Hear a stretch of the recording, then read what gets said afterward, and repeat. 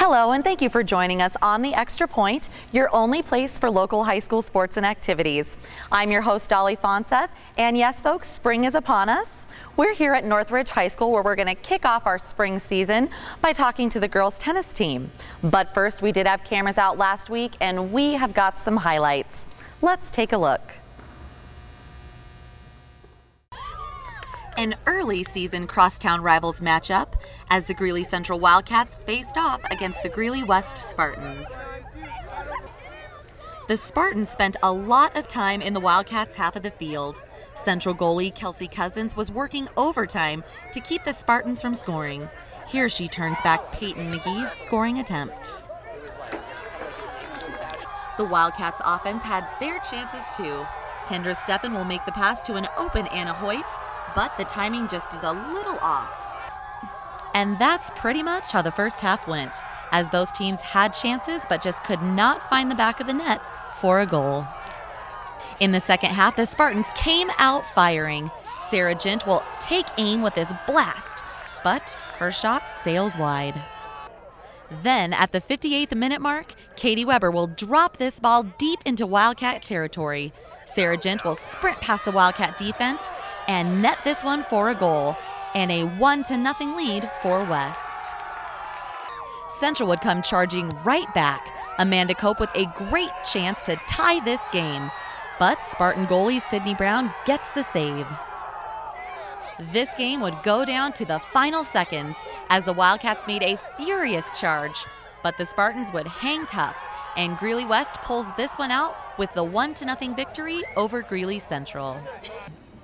Fresh off their win over Central, the Greeley West Spartans were back in action against the visiting Thompson Valley Eagles.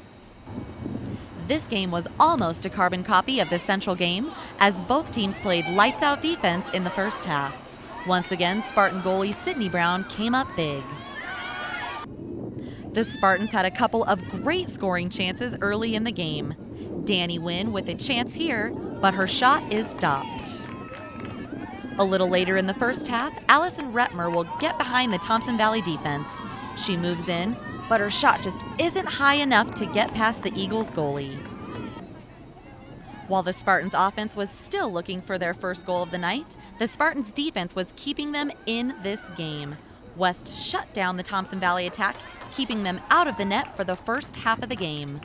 In the second half, Spartans goalie Sydney Brown continued her stellar play as she kept the Eagles off of the scoreboard. West would finally get on the board in the second half as Peyton McGee and Katie Weber would each score for the Spartans. And those two goals would send the Spartans on to victory as they get the 2-1 win over Thompson Valley. Moving on to the baseball diamond with the Greeley West Spartans in action at Butch Butler Field against the visiting Westminster Wolves. In the top of the first inning, Westminster would put one run on the board, thanks to some good hitting and base running. But the Wolves would not have that lead for long. In the bottom of the first, the Spartans would answer right back. Grant Buchanan gets things going for the Spartans with this triple.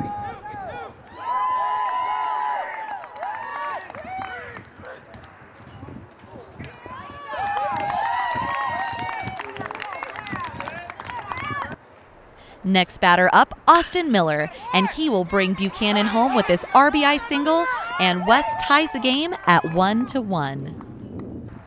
West will take the lead on this Taylor Juarez RBI single to make it 2-1. A wild pitch later in the inning would bring in another run, and at the end of one inning of play, it was 3-1 West. In the top of the second, Westminster would answer right back with 3 runs of their own as the Wolves roughed up the Spartans pitcher Taylor Juarez. But Juarez would settle down and get out of the inning and kept it a 4-3 game. The Spartans would take that lead right back in the second inning. Alex Retmer gets things going for West with his solo homer to left, and that ties the game at 4 apiece. Austin Miller would continue his big day at the plate. Another RBI single that scores James Dowgan, and the Spartans go up 5-4. Nate Lorera would also come up big for the Spartans, as he would go 4 for 5 with 4 RBIs on the day. This RBI single would give the Spartans a 6-4 lead after 2 innings. There were plenty of hits to go around for the Spartans. Alex Retmer fell a single short of the cycle, and Austin Miller added 3 hits as the Spartans rolled to the 18-7 win over Westminster. Folks at home, we hope you enjoyed those highlights. I know I most certainly did. Now, folks, do you have a favorite team? Would you like to see their standings? Well, let's go ahead and take a look at those standings, and when we come back, we're talking Northridge Grizzlies girls tennis right here on the Extra Point.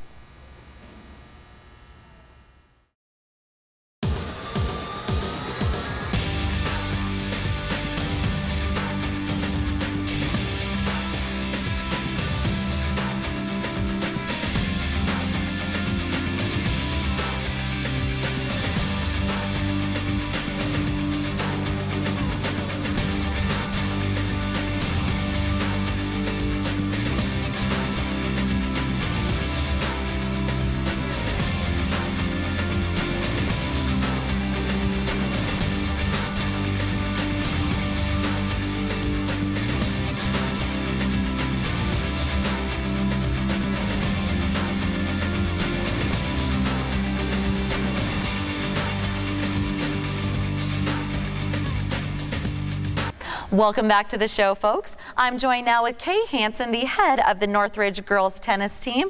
Thank you so much for coming out here and, taking time out of your practice. I know you're out there sweating up with those girls. So, but why don't you tell everybody at home a little bit about how you, Kay, got started in the tennis program here at Northridge? Well, I coached 20 years volleyball at Berthoud High School, and I came over here for the last 10 years. And I coached volleyball for my first 4 years and then decided to try something different. And tennis was one of the things I hadn't done. So I was the assistant coach under a couple other coaches. And when they both left, I decided to take on the head position to finish out my coaching career. Coach Hanson, you're halfway through your season. Why don't you tell me, what are you doing to condition your girls to really, get them going for the rest of the season? Well, we do both long distance training just for weight control and to work on cardiovascular for tournaments. And then we do a lot of footwork, fast feet type activities, because tennis is a fast muscle fiber sport. So that's where we're working on right now. But a lot of them came in, this is their first sport ever, so they weren't in shape. So we had to work on just getting their cardiovascular systems going.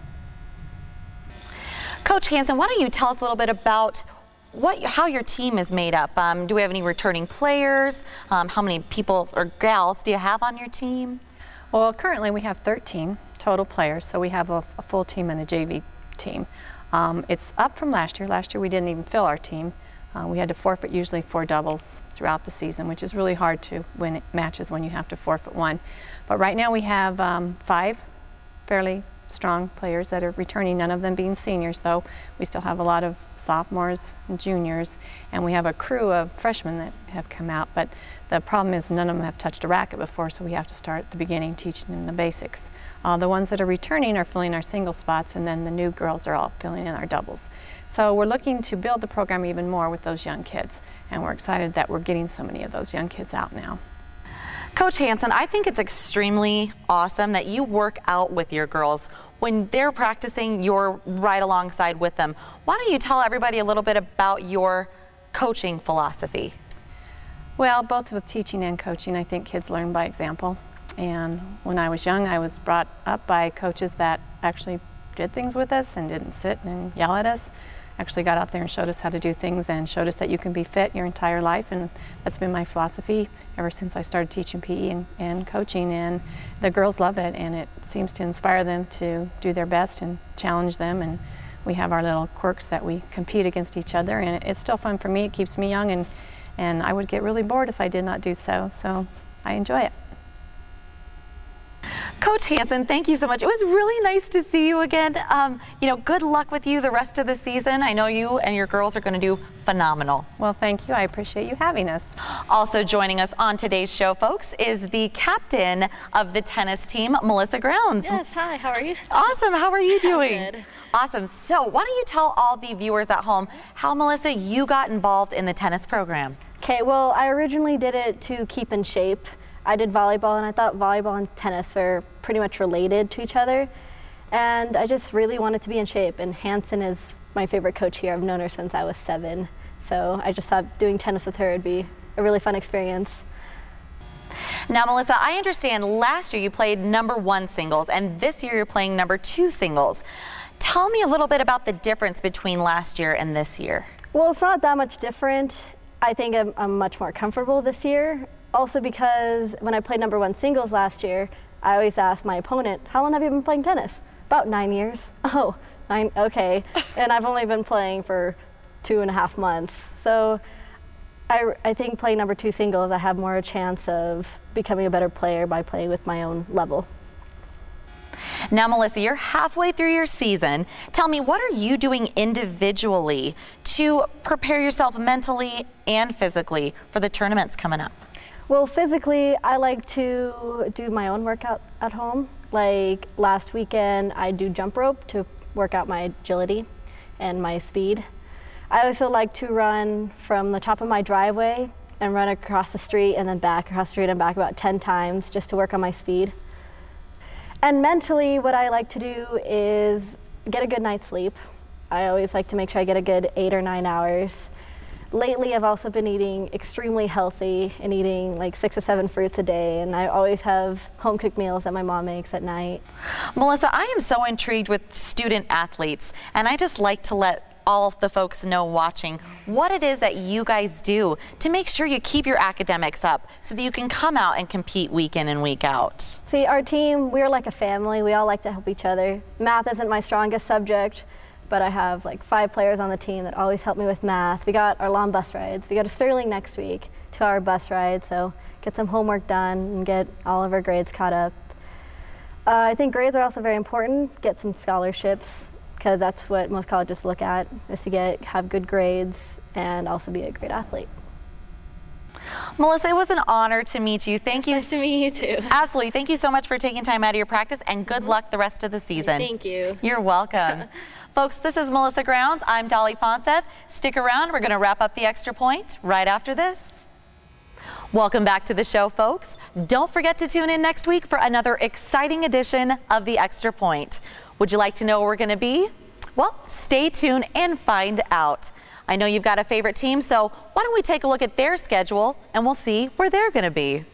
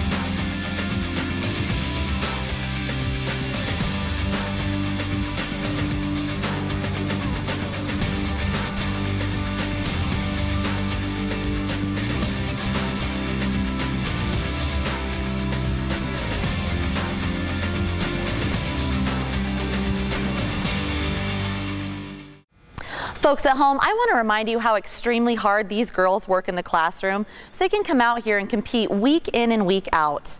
I want to send a message to all students watching. You guys stay focused, put academics first, and I promise you success is going to follow you absolutely every step of the way. Now, folks at home, we want to hear from you at the Extra Point. That's right, and all you need to do is slide in front of your computer and send us an email. You can send your emails to rnorwood@greeleyschools.org. Again, that's rnorwood@greeleyschools.org. Give us some feedback, whether you like the show, had any suggestions, opinions, anything that you want to send to us. We'll read it on air and you'll be a local celebrity for a day. So send us an email. And while you're in front of your computer, you can check out the Extra Point if you go to www.greeleyschools.org. Again, that's www.greeleyschools.org. Click on the link video, and there you'll find us, the Extra Point. I want to take this time to thank the Northridge Grizzlies tennis team for letting us invade their practice. Thank you again. We greatly appreciate it. And the two guys in charge of highlights from this past week, Dean Popejoy and George Oberleitner, thank you so much. They were great highlights. I'm sure you agree, folks.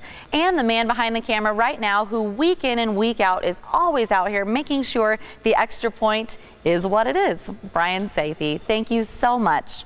And folks at home, we appreciate you watching, because without you, we wouldn't have a show. My name's Dolly Fonseth. Again, don't forget to tune in next week for another exciting edition of the Extra Point.